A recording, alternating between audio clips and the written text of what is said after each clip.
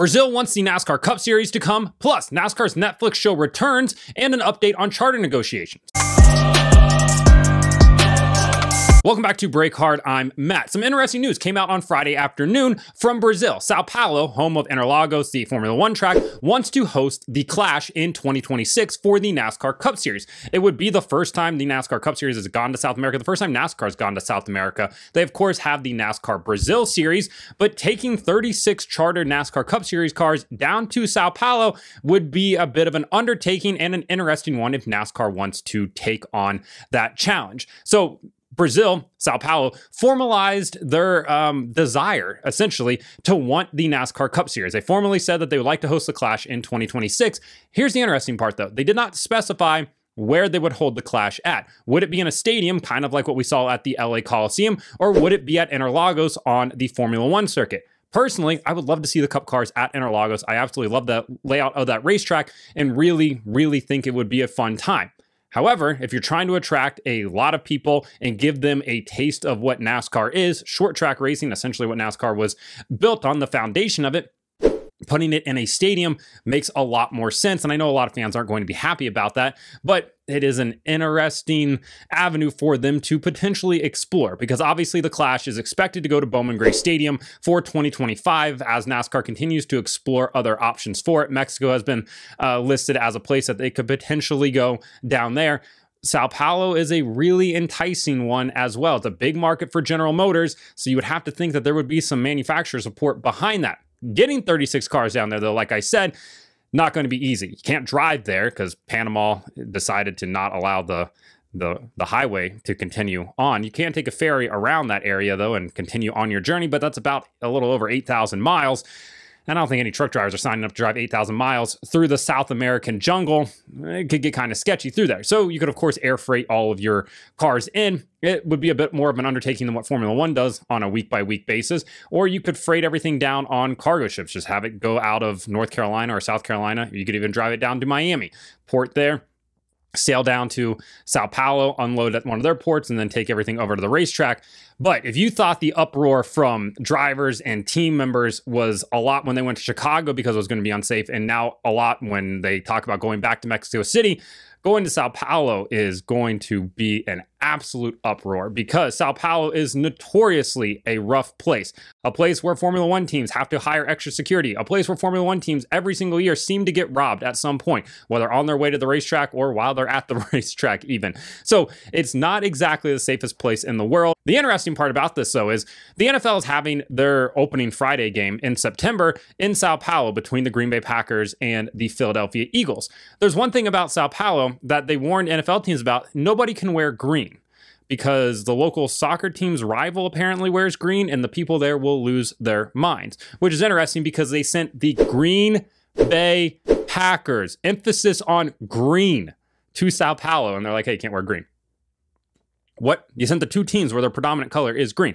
On the NASCAR side of things, no interstate battery cars. Leave those babies back in Charlotte. Can't take them down there. I know some fans are going to be like, put Denny Hamlin in interstate batteries cars. You nefarious people out here. No, don't do that.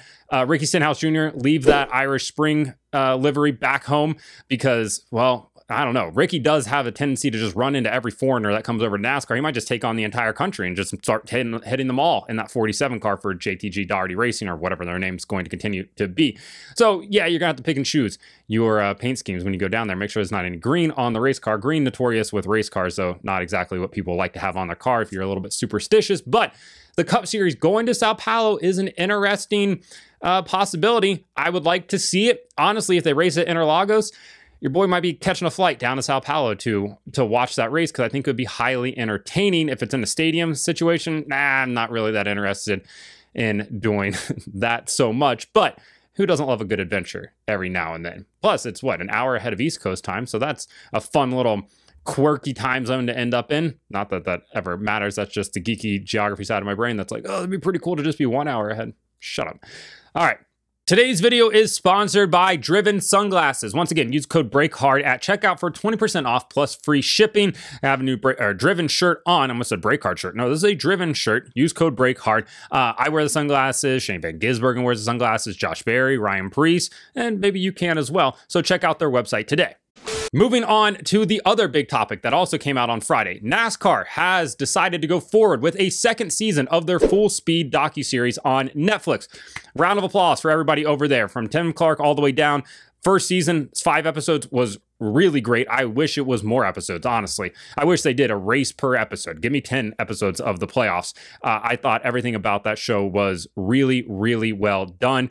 The ending of the Martinsville episode, the penultimate round of the championship, just seeing the raw emotion from Tyler Reddick, William Byron, Denny Hamlin, even Ryan Blaney locking himself in. All of that was top tier, exactly what we've been asking for NASCAR to show. None of the sitcom stuff that they've tried to do. Show us what actually happens, the raw emotion. And I think they did an absolutely fantastic job with it. So I'm glad that it's coming back for a second season. But there's a catch. Some teams have talked about boycotting participating in this second season until a charter agreement is in place, until there's an agreement on the revenue split, everything that goes along with that. I have no idea what team said that they would boycott it, but a team that was super predominant in season 1 of this show was 23XI Racing. They had like unprecedented access to 23XI Racing. Bubba Wallace, Tyler Reddick, Denny Hamlin were all huge figures in that show. Who is one of the biggest opponents of NASCAR in this charter negotiation? Denny Hamlin, 23XI Racing. I would imagine that they might be the ones that were like, hey, we're not going to do this unless it gets settled here. Good news, though. Adam Stern in Sports Business Journal did report that the teams have made progress with NASCAR in their charter negotiations, in the revenue negotiations.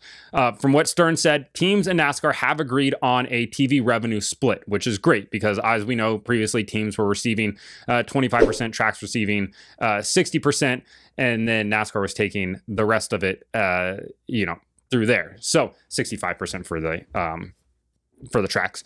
But so apparently they've agreed on a TV revenue split. That is a great first step. There's still negotiations going on in terms of governance. NASCAR teams would like a seat at the table when it comes to rule changes in the direction of the sport. Not necessarily sure if the France family wants to give that up. They also would like the opportunity for new revenue streams. So obviously, like with sports betting coming in, whatever that next new revenue stream is, teams want a cut of that as well, which I think that they're absolutely entitled to. It comes down to what the split of that will be and the future of it. I get from NASCAR's standpoint, they don't want to lock in a number because they don't necessarily know. It's a mystery, right? It's an unknown, but you're locking in a number for an unknown number that you're not really sure what that number could possibly be. So I get why that would be a bit of a back and forth. And of course, teams still want permanent charters. NASCAR very much not willing to go permanent charters. Last time that we updated this, they were willing to go 14 years with charters through this current upcoming, starting in 2025, 7-year TV deal, plus an additional 7 years after that. Honestly, if I were the teams, I would probably take that because 14 years is a long time. A lot can change in that time. And that gives you 14 more years to sort of cement the future of the charter system. And for some of these guys, I know a lot of these owners want to lock down charters now so that their families have these tangible assets, essentially. 14 years is a long time. So if that's the best you can do, I think it's worth a compromise there. However, I understand the fight from teams. So it's a tough back and forth, and fans, unfortunately, are just kind of stuck in the middle here. But the fact that the show is coming back for a second season, I could not be more pumped about that. I really liked it. I hope that they do just as good of a job for season number 2. Dale Jr. is going to be involved in it. And honestly, with Prime coming in next year, as well as Warner Brothers Digital, hopefully we get some more NASCAR content on there. Prime is doing the Dale Earnhardt documentary, of course. Maybe we'll get something over on Max for whatever, docuseries, documentary show that they want to do. More NASCAR content is never a bad thing. More high quality NASCAR content is never a bad thing for us at all. So let me know in the comments what you think about potentially going to Brazil. Plus, what do you think about NASCAR's second season of Full Speed and the ongoing charter negotiations? Also, I have a video out tomorrow. I think there's a bit of a change for a prominent Xfinity Series driver that we'll have to talk about. So like and subscribe to the channel. Follow me on TikTok @BreakHard, Instagram and Twitter @BreakHardBlog.